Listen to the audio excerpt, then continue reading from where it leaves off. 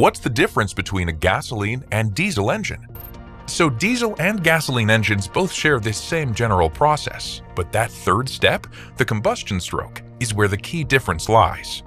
While gasoline engines typically introduce their fuel during the first intake stroke, and then rely on a spark plug ignition system to set off combustion, diesel engines simply ignite from the pressure alone.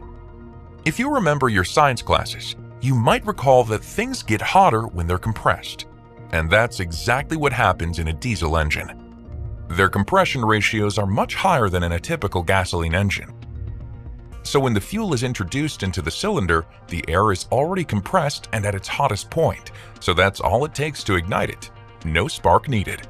This high compression system offers two big benefits: great fuel efficiency and tons of torque. That extra muscle is exactly why diesel is so often found in heavy-duty applications.